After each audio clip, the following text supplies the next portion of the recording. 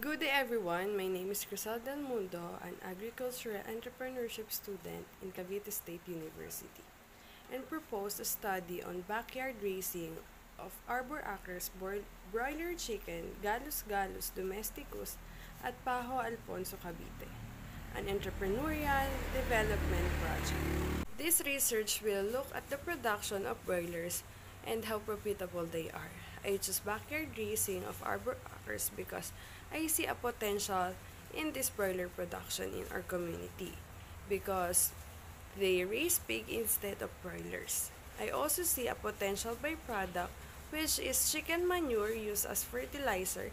In fact, the nearest farm in our community uses chicken manure as fertilizer. According to the Philippine Statistic Authority, demand for chicken has grown faster than more for other forms of meat due to ease of access, lower fat contents, and absence of cultural and religious limitation.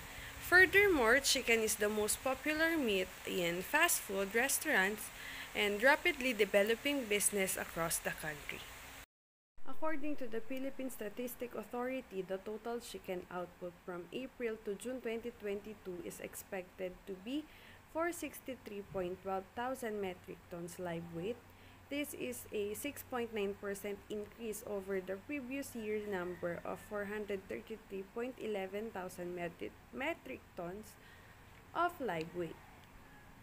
Broilers provide profit for their raisers when treated appropriately. Broilers farming is the favorite with farmers in addition to being one of the most profitable animal industries in the country.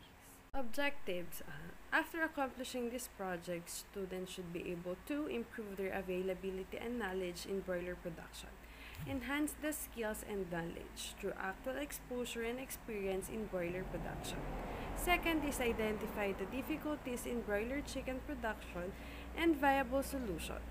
To determine the problems and the possible solution through actual exposure, I may encounter a lot of problems in broiler production, if may because of temperature, the environment or weather, and diseases. Not to look at this as hindrances, but to be optimistic that I may have possible solution to overcome the problems. The third one is the profit from this venture. Gain profit from the enterprise. Wala namang magtatayo ng business para malugi. Significance of the project. The recommendation will be based on the project's findings, which would be the advantage to the following. First one is the consumer, giving them a quality kinds of chicken meats. The second one is the poultry producer. It may help them through sharing of problems and solutions, sharing some techniques in having a successful broiler production. And the last one is the future researcher. The future researcher will know that through do's and don'ts in making these kinds of research. Scope and limitation. The research will be concentrated on the planning and method of broiler production. This will be allow the students to be exposed to genuine operation, increase their skills and knowledge, identify the elements impacting backyard broilers' outputs, and most significantly generate a profit from the enterprise. This study will focus on the planning and the procedure of broiler production. Time and place. There are several factors to consider while constructing a poultry facility, whether a small or large scale of broiler chicken production. First one, it must be located away from the residential areas dahil mabaho o laging nilalangap.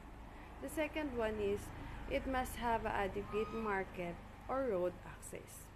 The third one is, it must have adequate drainage and be free of flooding.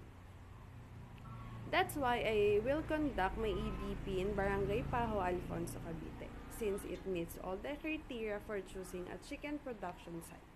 And this study will take place from January to April 2023.